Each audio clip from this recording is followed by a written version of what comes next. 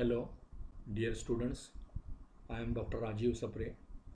This is lecture number 63 about mathematics of standard 8, and in particular this is second lecture about chapter 12, equations in one variables. Okay, so I appeal all of you to subscribe my channel if you have not yet. Maths Made Easy by Dr. Rajiv Sapre, and take advantage of all these lectures. So we are doing equations of one variable.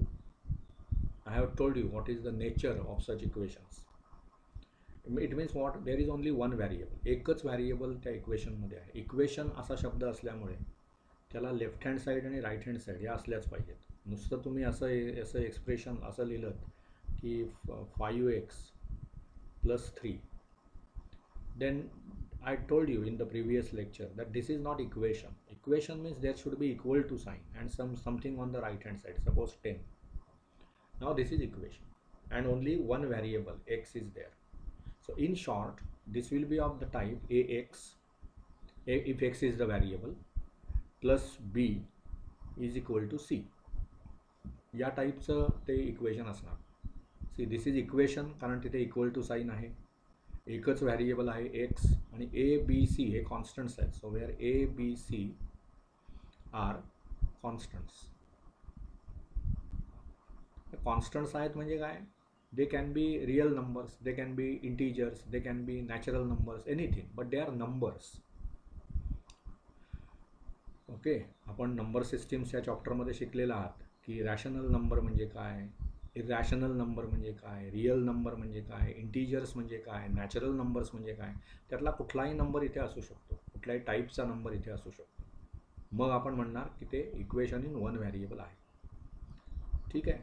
आणि मग काही complicated problems असू शकतात. असं काही प्रत्येक वेळी सोपे प्रॉब्लेम्स आणि भागाकार जाईल असं असेलच असं नाही. फॉर एक्झाम्पल, आपण इथे सोडवून दिलेला चौथा प्रॉब्लेम बघूया. काय त्याच्यामध्ये त्यांनी केलं आहे बघा. It is what? x minus 7 divided by x minus 2 is equal to 5/4. आता मी परवाच सांगितलं तुम्हाला, अशी ज्यावेळी रचना असते a upon b, मागच्या लेक्चरला सांगितलं, परवा असं नव्हे, divided by c upon d, त्यावेळी आपण काय करतो? हे क्रॉस मल्टिप्लिकेशन करतो,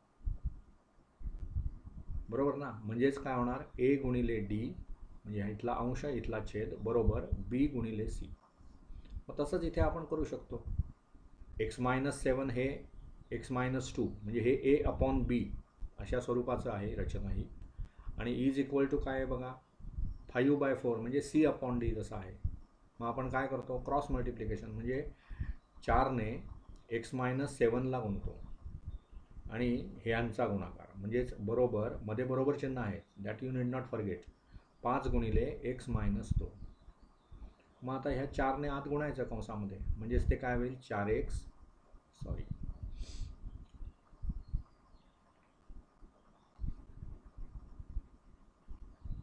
काय होईल ते?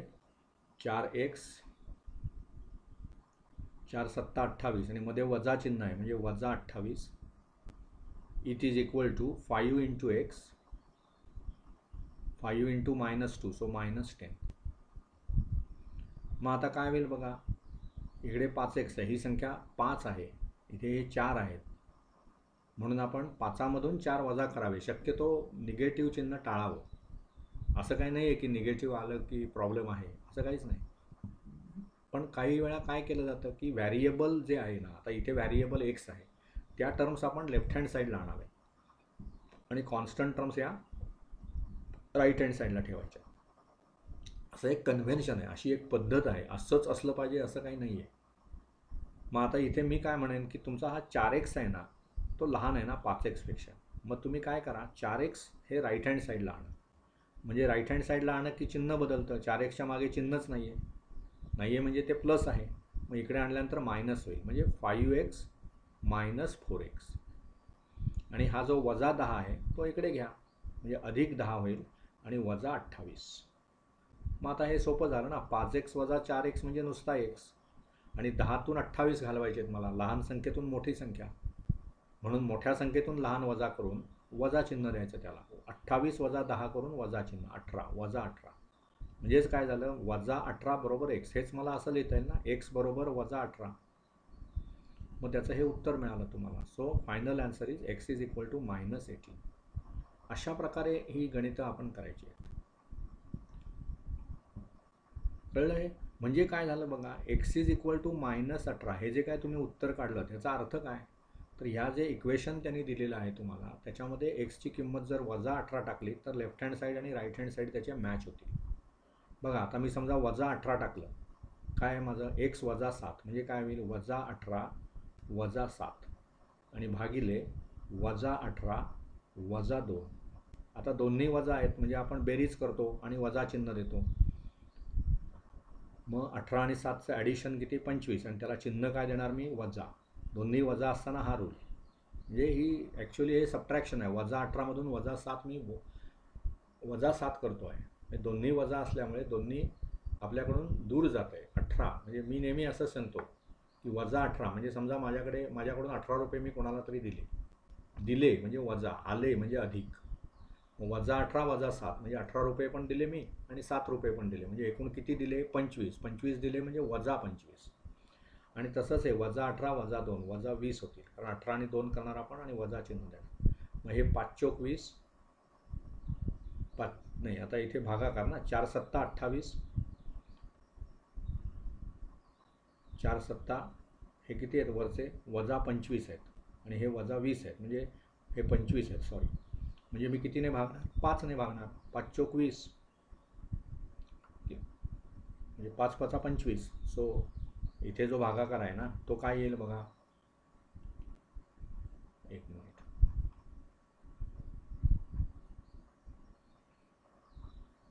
दिस pen is not working somehow. Okay,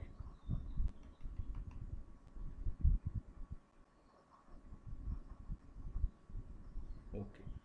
तर इथे मला भागाकार करायचा आहे या इथे, त्यामुळे कसं होईल बघा, 25 आणि 20 आहेत म्हणजे 5 5 25 आणि 5 चोक 20, म्हणून ते 5/4 येणार आणि वजा वजा हे कॅन्सलच होणार. वजा 25 छेद वजा 20 असं आहे ना ते गणित.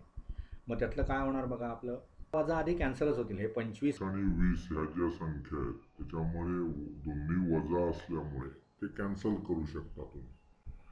ते कॅन्सल करता म्हणजेच काय करता तुम्ही, न्यूमरेटर म्हणजे अंशस्थानी जी संख्या आहे वजा 25 त्याला -1ने गुणता आहात आणि वजा 20ला पण -1ने गुणता आहात, लक्षात घ्या. म्हणून हे मग काय झालं,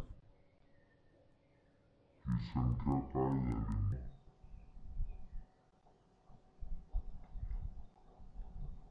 5/4.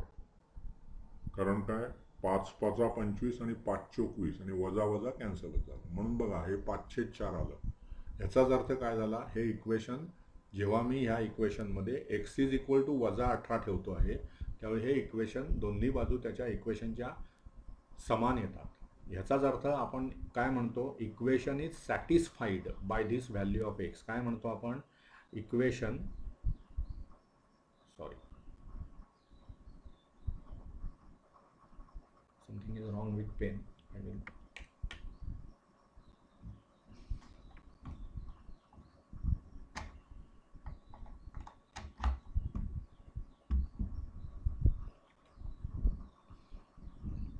तेव्हा आपण इथे काय म्हणणार, इक्वेशन इज सॅटिस्फाईड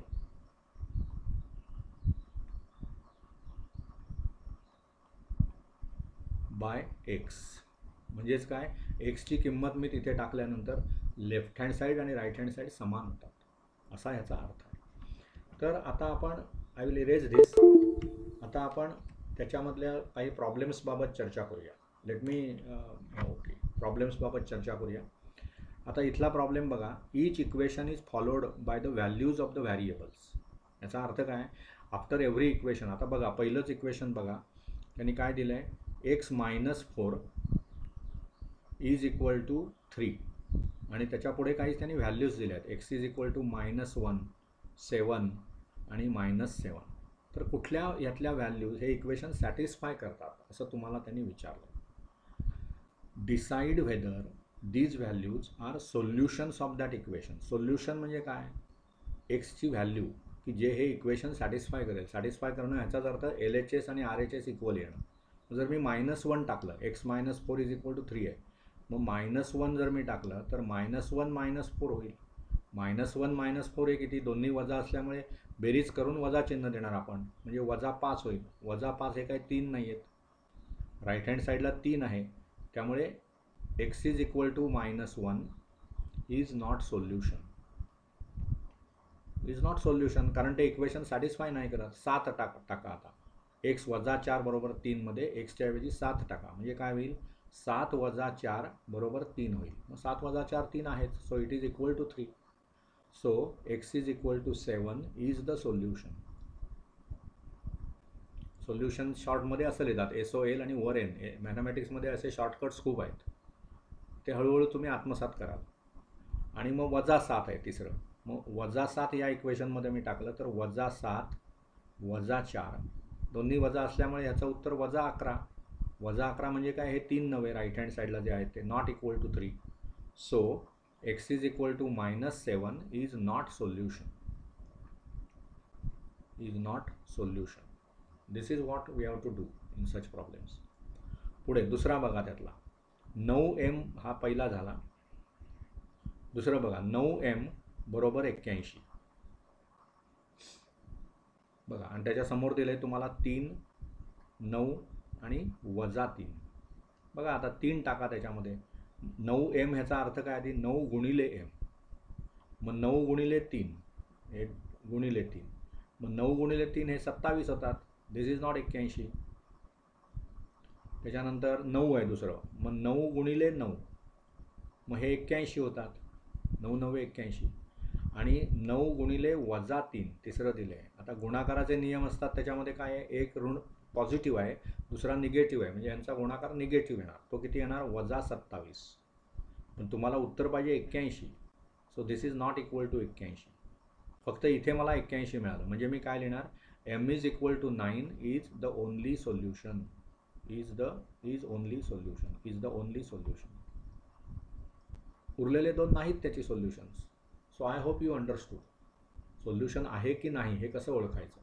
जी काही एक्सची किंवा त्या व्हॅरिएबलची, आता इथे व्हॅरिएबल प्रत्येक वेळी एक्स असेल असं काही नाही आहे, जी काही व्हॅल्यू असेल ती आपण त्या इक्वेशनमध्ये टाकायची आणि left hand side right hand side equal आहेत का चेक करायचं. जर left hand side right hand side equal आले तर तुम्ही म्हणणार equation is satisfied, otherwise not satisfied. Very simple. आता बघा, सॉल्व द फॉलोइंग इक्वेशन्स असा दुसरा प्रश्न आहे. पहिलंच बघा त्यातला पहिला प्रॉब्लेम बघा. 17p -40 मायनस किती दिलं आहे? 2 इज इक्वल टू 49. म्हणजे इथे व्हॅरिएबल काय आहे? p. बघा 17, 2 आणि 49 हे कॉन्स्टंट्स आहेत. व्हॅरिएबल p आहे त्याच्यामध्ये. व्हॅरिएबल हे काही प्रत्येक वेळी एक्स असायला पाहिजे असं काही नाही आहे. It can be anything, any alphabet from A to Z. Any alphabet you can take as a variable. मग आता इथे हा जो 17 लेफ्ट हँड साईड त्याची काय आहे बघा, 17p. आता ह्याच्यामध्ये जनरली काय केलं जातं, म्हणजे what is expected from you, की all the terms including variables you will be taking on left hand side. Other terms you will push to right hand sides. ठीक आहे. मग इथे -2 आपल्याला राईट हँड साईडला न्यायचं आहे. राईट हँड साईडला नेताना चिन्ह बदलून न्यायचं, म्हणजे हे 17p तिथेच राहतील. इज इक्वल टू काय होईल? 49 + 2. तिकडे ते -2 होतं, ते +2 होईल, म्हणजे हे 51 झालं.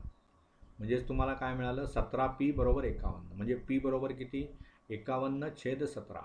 मग 17चा टेबल तुम्हाला पाठ पाहिजे, 17चा पाढा यायला पाहिजे. 17 × 1 = 17, 17 × 2 = 34, 17 × 3 = 51. म्हणून उत्तर 3 आलं. झाला पहिला problem. What is difficult in this? Nothing. ठीक आहे. हा पहिला प्रॉब्लेम होता त्या एक्झरसाईजमधला. दुसरा बघा,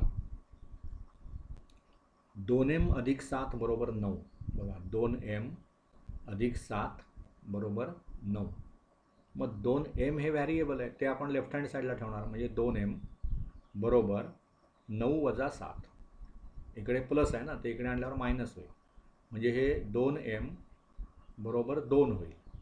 9 - 7 2, म्हणून m = 2/2. सी इकडे गुणाकार आहे, तो तिकडे नेताना भागाकार करायचा. इकडे अधिक आहे, ते तिकडे नेताना वजा करायचं. इकडे वजा असेल तर तिकडे नेताना प्लस करायचं. इकडे भागाकार असेल तर तिकडे नेताना गुणाकार करायचा. अपोजिट इन द सेन्स ॲडिशनच्या विरुद्ध आपण सबट्रॅक्शन म्हणतो. विरुद्ध प्रक्रिया आहे ना ती. ॲड करणं म्हणजे मिळवणं, सबट्रॅक्ट करणं म्हणजे वजा करणं. These R opposite operations. Similarly multiplication and division. So what ever is on the left hand side त्याच्या अपोजिट राईट हँड साईडला आपण करायचं. मग आता m बरोबर 2/2. 2/2 म्हणजेच 1. त्यामुळे या व्हॅरिएबलचं उत्तर काय, या इक्वेशनमधल्या इक्वेशनचं सोल्युशन काय, m इज इक्वल टू 1. ठीक आहे, पुढे बघा. तिसरं बघा, 3x अधिक 12 3x plus 12 is equal to 2x minus 4. बघा आता इकडे मला दोन्ही ठिकाणी x आहे. लेफ्ट हँड साईडला 3x आहे, राईट हँड साईडला 2x आहे. आपण काय करायचं, x म्हणजे व्हॅरिएबलच्या टर्म्स लेफ्ट हँड साईडला आणणार आपण. म्हणजेच काय करणार, हा 2x राईट हँड साईडला जो आहे तो लेफ्ट हँड साईडला घेणार. म्हणजे त्याचं चिन्ह बदलायचं. इथे काय आहे, नाहीच आहे काही, म्हणजेच ते प्लस आहे. म्हणून आता काय होईल, ते 3x मायनस 2x, कारण तिकडे प्लस होतं ते मायनस. आणि हा जो 12 आहे प्लस 12 तो आपण राईट हँड साईडला नेणार. प्लसचं मायनस होईल. So minus 12 minus 4. मग आता 3x वजा 2x, 3तून 2 गेले, 1x नुसता x. आणि वजा 12 वजा 4 दोन्ही वजा असल्यामुळे आपण ॲडिशन करणार आणि वजा चिन्ह देणार. म्हणून वजा 16. म्हणून x ची व्हॅल्यू आली वजा 16. त्यानंतर पुढचं चौथा प्रॉब्लेम बघा त्यातला. हा तिसरा होता. चौथा काय बघा, 5 into x minus 3 is equal to 3 into x plus 2. 3 into x plus 2. मग इथे आपण काय करतो, 5ने आत गुणायचं कंसाला, म्हणजे 5x आणि 5 त्रिक 15. बरं इथे प्लस आहे चिन्ह, इथे वजा आहे. गुणाकार करताना एक पॉझिटिव्ह आणि एक निगेटिव्ह असेल तर प्रॉडक्ट निगेटिव्ह येतो. हे रूल्स लक्षात घ्या. मग 5 आणि 3 15 झाले, पण वजा चिन्ह येईल, वजा 15. आणि बरोबर काय होईल, 3x. 3ने कंसातल्या गोष्टींना गुणायचं. 3 गुणिले x म्हणजे 3x, 3 गुणिले 2 म्हणजे 6. 3x प्लस 6 प्लस साईन आहे. मग आता x आपण लेफ्ट हँड साईडला आणणार, आपलं ठरलेलंच आहे ते नेहमी. त्यामुळे 5x आहेत वजा 3x होतील. का वजा झाले, तर इथे ते प्लस आहेत, इकडे आल्यावर ते मायनस होतील. आणि इज इक्वल टू काय होईल, इथे ऑलरेडी 6 आहेच आणि हा वजा 15 आपण इकडे आणणार, म्हणजे तो प्लस 15 होणार. 15 अधिक 6 21. 15 ना, ते वजा 15 आहे ते अधिक 15 होणार, म्हणजे हे 21 झालं. आणि मग काय होईल बघा, 5x वजा 3x. बघा 5x वजा 3x म्हणजे इकडे हे 2x झाले. आणि इथे हे 15 आणि 6 21 झाले. मग 2x बरोबर 21 म्हणजे x बरोबर 21/2 म्हणजेच 10.5. 10.5. 2ने 21ला भागल्यावर 10चा भाग लागतोच आणि 1/2 उरणार, ते म्हणजेच 0.5. बघा अशी ही अगदी सोपी गणितं आहेत. जरा आपण ग्रेडेड प्रॉब्लेम एखादा घेऊया त्यातला कठीण असा, म्हणजे तुम्हाला लक्षात येईल. ओके, समजा आपण 9वा प्रॉब्लेम घेतला. मी काही सर्व प्रॉब्लेम सोडवून नाही दाखवणार आहे. I am explaining how to do certain problems. 9वा problem बघा त्यातला, x minus 9 divided by x minus 5 is equal to 5/7. मग आता इथे काय होईल बघा, ही कशी रचना आली, a/b बरोबर c/d. मग अशा वेळी काय करतो आपण, क्रॉस मल्टिप्लिकेशन. क्रॉस म्हणजे हे असं, a गुणिले d, b गुणिले c. ad is equal to bc असं ह्याचं उत्तर येतं ह्या गोष्टीचं. तसंच इथे करायचं. हे तुमचं a/b आहे, हे c/d आहे. मग ad म्हणजे काय होईल, याचा आणि ह्याचा गुणाकार. So 7 into x minus 9 is equal to 5 into x minus 5. So it is 7x minus 63, 7 9 63 ना म्हणून. आणि मग इथे काय होईल, हा 5 आहे, हां सॉरी, 5ने आत गुणणार आपण, म्हणजे 5x वजा 25. वजा का आलं, तर इथे धन ऋण पॉझिटिव्ह आहे, इथे निगेटिव्ह आहे, गुणाकार निगेटिव्ह. मग आता एक्स मला एकत्र आणायचे आहेत लेफ्ट हँड साईडला, म्हणजे हा 5x मला इकडे आणला पाहिजे. मग इथे प्लस चिन्ह आहे त्याच्या मागे, चिन्ह नसतं म्हणजे प्लस चिन्ह असतं, म्हणून ते 7x वजा 5x आणि हा वजा 63 राईट हँड साईडला न्या, म्हणजे तो अधिक 63 होईल, वजा 25. मग 7x वजा 5x म्हणजे 2x झाले, इज इक्वल टू 63मधून 25 गेले, किती उरले 38, बरोबर ना. 38 आणि 5 43, 53, 63, म्हणून 2x बरोबर 38, म्हणून x बरोबर किती होईल 19. 38 भागिले 2, लक्षात घ्या 38 भागिले 2 म्हणजेच किती 19. दिस is the answer. So the things R not difficult, they are very simple. एक लास्ट प्रॉब्लेम आपण त्यातला करू so that you can understand. बघा, we will do problem number say 11. See what is that problem? B plus b plus 1 plus b plus 1, sorry, I will erase this, that is better.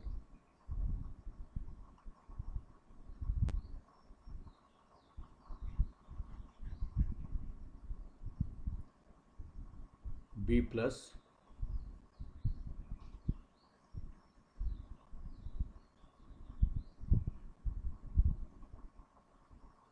कंसामध्ये b plus 1 plus in next bracket b plus 2,